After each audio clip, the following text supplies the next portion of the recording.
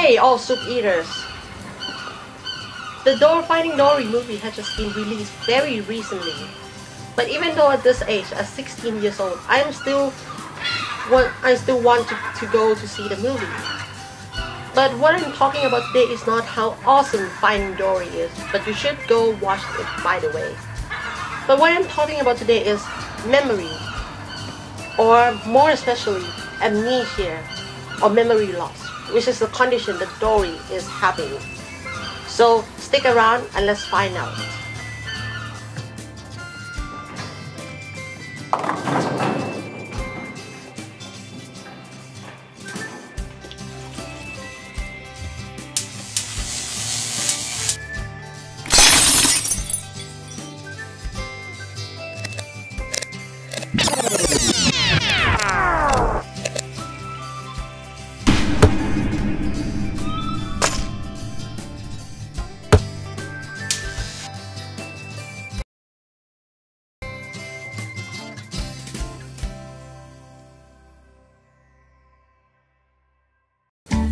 Many fish possesses some of the very good brain in the animal kingdom.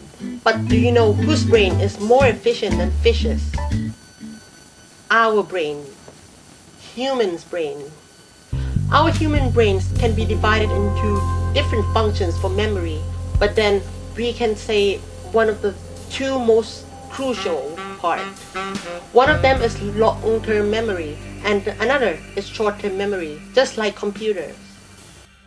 In computers, we have the place where you can store the information, but there are also two types of place you can store the information in. First, there is the place where you can store the files and information for a very long-term period, which is stored in this storage drive. It stores all of the information, including all of your files, as well as your operating systems, like Macs or Windows. And also, there is a random access memory, like one of these, that is commonly known as RAM. It is a working memory. But what is the difference between the RAM and the storage, by the way? And how do we compare them to our brain? With the same analogy, human's brain also has these kinds of memory too. So first, there is a long-term memory, which works like the storage. It stores the information in long-term period, like your birth date, your parents' name, your own name, your girlfriend's name, what Adam looks like, anything, almost anything, or even what science in soup look like, which looks like this. These types of memory is stored in the region of the brain called cerebral cortex, which is the outermost region of the biggest part of the brain called cerebrum. In the same way as the RAM or random access memory, human's brain also have the working memory too, which stores the information that you are remembering at the moment, such as where you are going at the moment, or what is the plate number of the car that just hit you, or even what is behind the cards in the card game that is flipped down that you are seeing in this moment. The short-term memory is stored in the region of the brain called the hippocampus, which is about right there. The long-term memory, like the cerebral cortex and the storages that we use in computers, work like a closet that can store huge amounts of clothes and items, but each item is stored in a particular shelf. The same things happen for memory too. The information in the storage drive is stored in a particular place in the drive, and the human's long-term memories are stored throughout the entire cerebral cortex.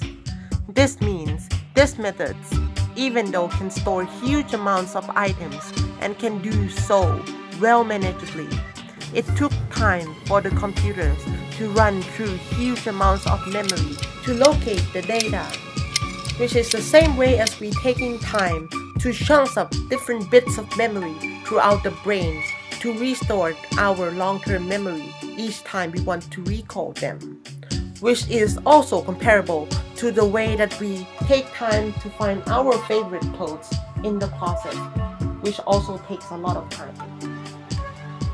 considering that our brain can store petabytes of data and that the storage in the computer can store up to hundreds of gigabytes of data, if not terabytes of data, which is why both in the computers and in our brains, the long-term memory is a very time-consuming process. With this amount of memory, good luck dealing with that long-term memory.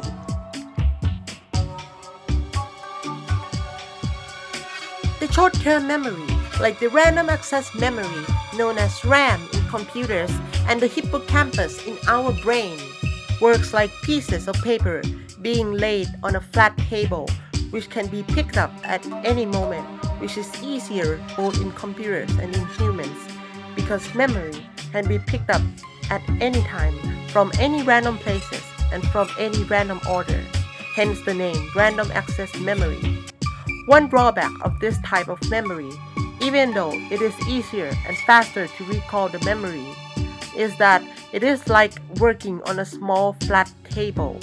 Even though we can locate the paper very easily, it can store very little amounts of them, like that the short-term memory have very little capacity in comparison to the long-term memory, both in humans and in computers.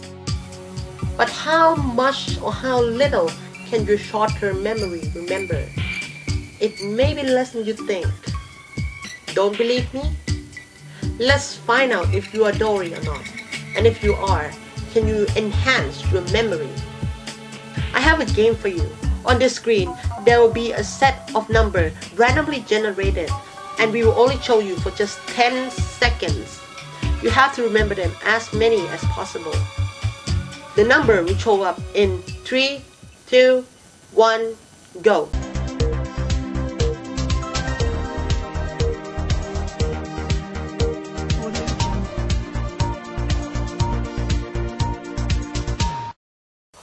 Are you done? How many have you remembered so far? If you think you did little, maybe there's nothing wrong about it after all. Most of us can remember just only 7 items at a time, depending on what types of information we are trying to remember. And it is true for every single one of us. Now guys, I'll change something up. Let's try this. You have 20 seconds to remember. Type your answer in the comment section, but don't publish or you will spoil the answer for other people that are watching after you. Are you ready? Go.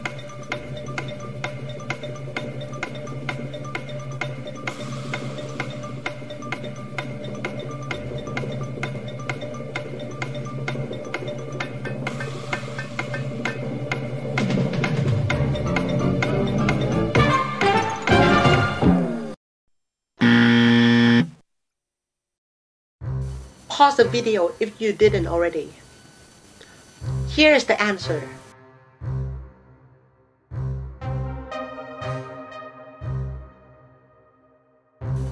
How well did you do? Are you not doing well again? Well, let's change something up and see how well you do. You will have 10 seconds for this. After this, you may need to pause the video and put the answer down in the comment section below so you don't cheat. But just don't post, or you will spoil the answer for other people that are watching after you. Are you ready? It will start in 3, 2, 1, go.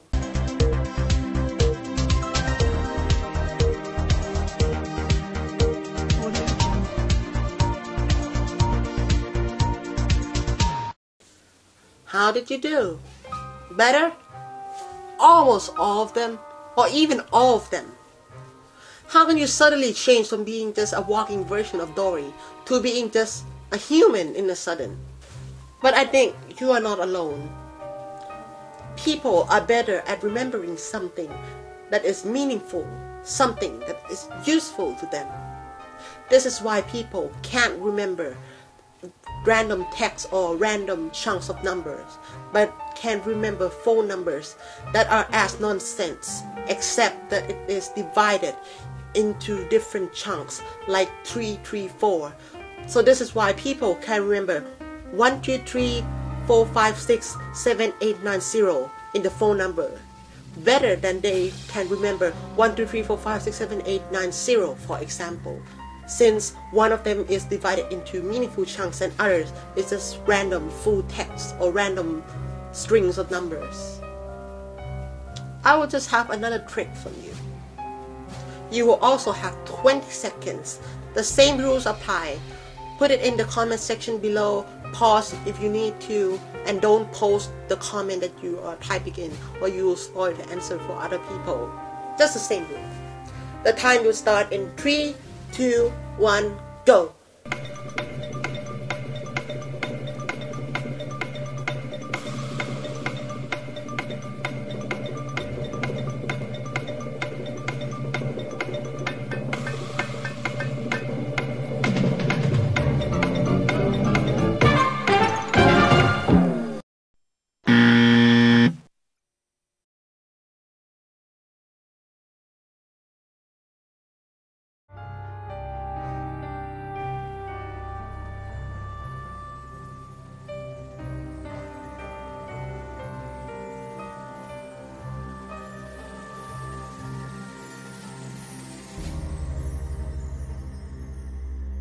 Did you just remember, if not most or all of them? And also, many of you will notice that these pictures are so familiar. The reason why it is so familiar? It is because it is the same one as last time. I just shuffle it a little bit.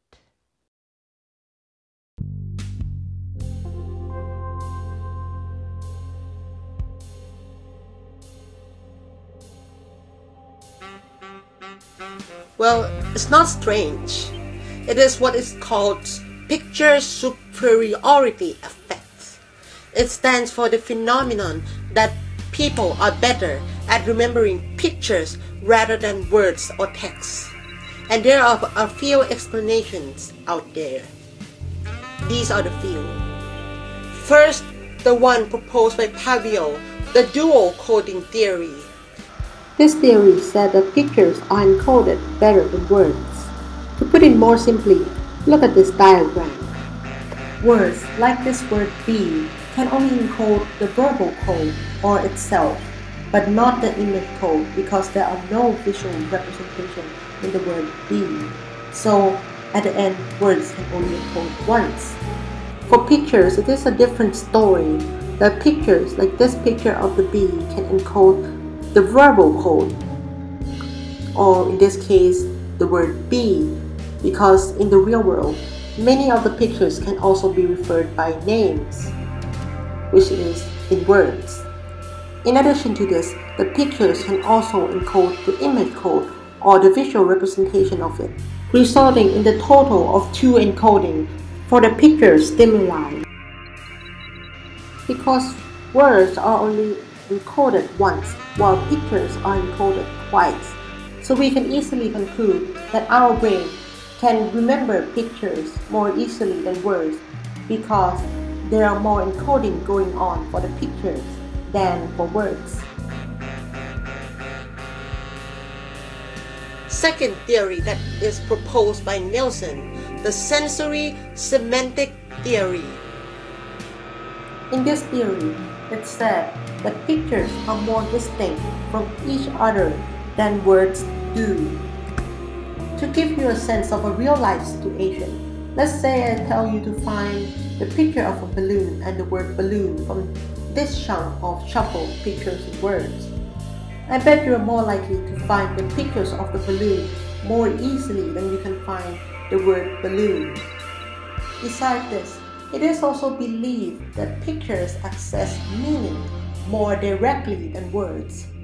With these two things together, we can easily conclude that pictures are much more easier for our brain to recall than words.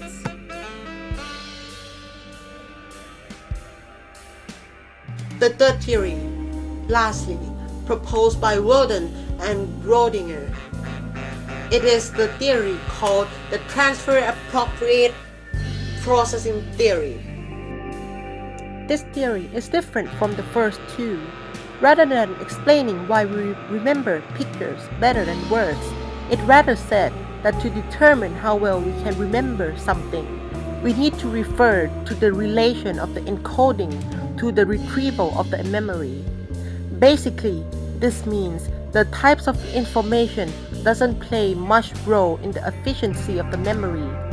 What that matters is how related the information being recalled is to how the information is being presented to our brain in the first place. For example, if the information refers to the meaning, people are more likely to refer to the concepts of the memory better than its perceptual features. Like for this icon of the camera, it refers to the concept of photography than to the object camera. So if I flip this down, a day later I can ask you and you can still easily remember what it is, the taking photo icon on your phone. But if I ask about the perceptual features, like if the camera has a flash on it or not, you wouldn't be able to certainly tell me, can you? So if you think that you don't have a very good memory, just make it more visual. It could have helped in some ways. Since everyone here seems to know that our brain, specifically our short-term memory, can remember just only 7 things at a time, how little should our short-term memory remember that we can be considered amnesia patients, or more specifically, people that suffers from short-term memory loss like Dory. To make it more simpler, since many animals in the Pixar universe seems to have intelligence. Are you saying I'm stupid? Yes! And can communicate through speech. Let's say that Dory has brains similar to that of humans, and her brain is also very large in comparison to the body, just like us. This means we can also assume that she has short-term and long-term memory like us, and that the memory needs to pass through short-term memory before being stored in the long-term memory. Since she has the brain similar to that of ours, we can also say that her condition can also be found in humans too. As for humans, there are many types of memory loss. Let's say we refer to the 2 main ones, because I don't think you are going to tolerate listening to all of them, right? Okay, so the 2 main ones are anterograde and the retrograde amnesia. The retrograde amnesia refers to the patient that the short-term memory functions properly, but however, the cerebral cortex responsible for long-term memory got defected. This means the person can still have a superb short-term memory but have very bad to no long-term memory at all, since the place that stores the information for the long-term got defected. In contrast, for anterograde amnesia, the patient's hippocampus responsible for short-term memory is not functioning properly. And since the short-term memory is the first gate, quote, quote, of the memory, we can say that her long-term memory is gonna be decreased as well. However, they may still be able to remember and recall the long-term memory that had happened before the hippocampus started its functioning. So what does Dory have? I suffer from short-term memory loss. It runs in my family. It may seem obvious that she only has short-term memory loss or anterograde amnesia. That is so sad. You weren't. But we can't cut short like that. The memories that are stored in the process described before are called declarative memory, or knowing what. That includes all the memories that we are consciously aware of, like names, the difference between bicycle and a car, or how people look like.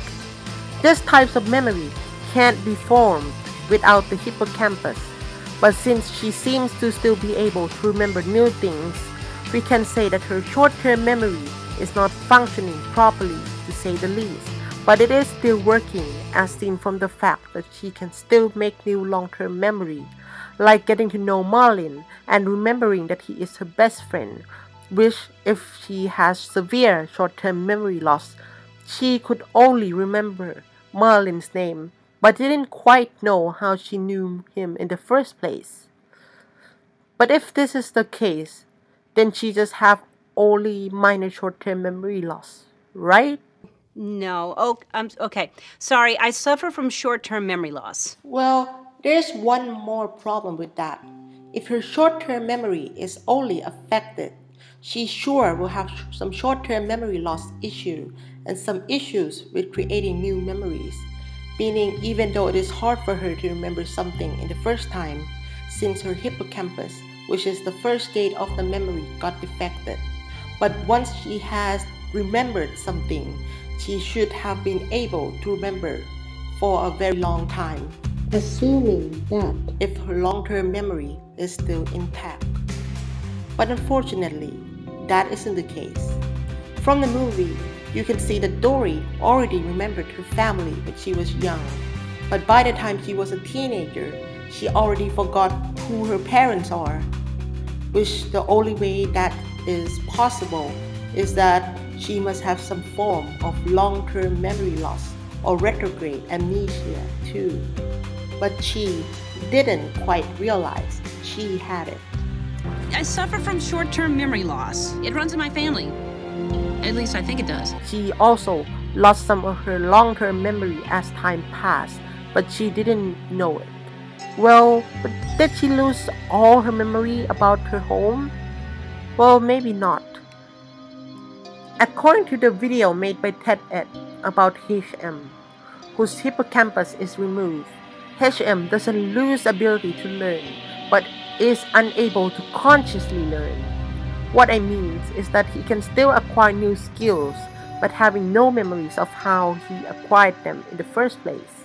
These skills that he can learn is another type of memory called procedural memory, or knowing how, like how to play music, instrument, or how to ride a bike, or how to speak, or for Dory, how to swim. Just keep swimming, just keep swimming, just keep swimming, swimming, swimming. This type of memory isn't affected by the short-term memory loss since it is processed and stored in many parts of the cerebral cortex and cerebellum, the part that is located at the back of the brain, without the hippocampus playing a role in it. This kind of memory is acquired through repetition, which is why Dory can remember that she has short-term memory loss by saying it to herself many and many times. Yeah, I suffer from short-term memory loss. Short-term memory loss. Even though she already forgot who told her she has it in the first place. I suffer from short-term memory loss. Yes! That's exactly what you say. Which also explains why she can remember her way back to her home that she remembered from when she was living there during her childhood, that during the time she saw the place all the time, that it becomes her repetitive memory or procedural memory. We will never forget you, Dory. What if I forget you? I miss them. And secretly lead her to where she was from, even though she isn't aware of it. Then we better get going. So in conclusion, Dory has a minor anterograde amnesia or short-term memory loss, and rather more severe long-term memory loss or retrograde amnesia. Is still fully capable of remembering procedural memory.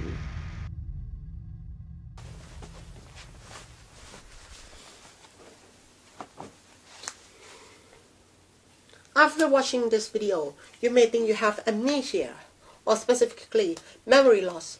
Can be short-term, long-term, or maybe you don't think you have any of these conditions at all. But no matter what you are, maybe you may have short-term memory loss, long-term memory loss, or whatever type of memory loss, or maybe if you don't have any conditions at all. One thing you need to consider is that anyone can be good to one another.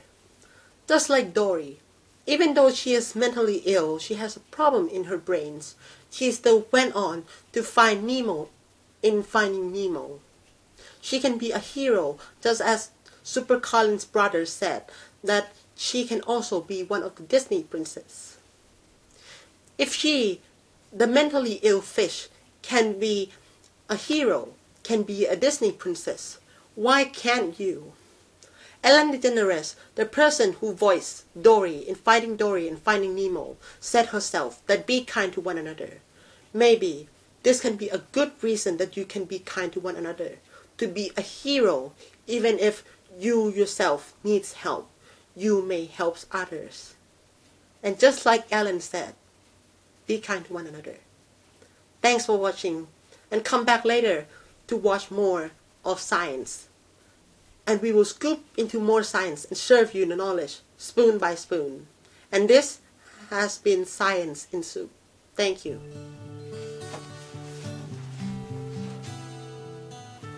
Wait. I have a question at the end of the video. Many people missed that last time, so don't forget to check it out. Oh, if you think I have a very good memory, just wait, I will let you see the blooper. I am not very good at memory. I think I'm good at remembering something, but not 100% good, like totally superb, like can remember like computers. No, I have mistakes. I still make mistakes. So if you want to see that, just stick around.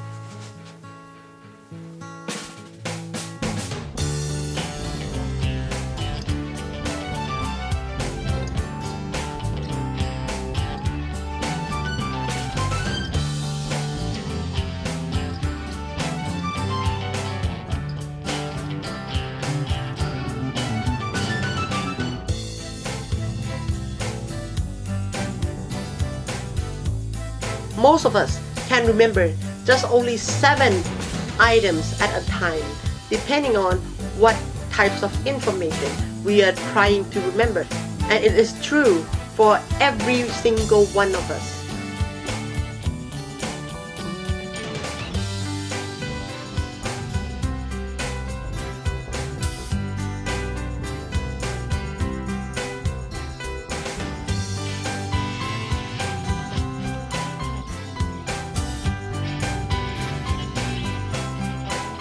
What I'm talking about today is Dory and what she is suffering. She has amnesia or short-term memory or cut. Of course, the important information that needs to be remembered in long-term period, such as your birth date, your family name, your mother's birthday, your girlfriend name, what you did yesterday, what you just ate, or that you are so cut. These types of memory is stored in the hippocampus. Cut. It's the same with the computer. The long-term memory. Cut. Scene 5, take 1. Scenes 5, take 2. Action. Cut. Scene 5, take 3. Action. The short-term memory is stored in the region of the brain called the hippocampus, which is about right there.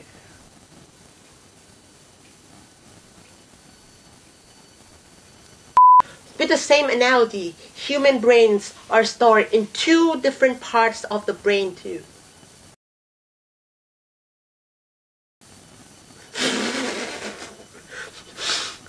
Ôi, được rồi,เอาใหม่ Ôi, bị đánh nữa.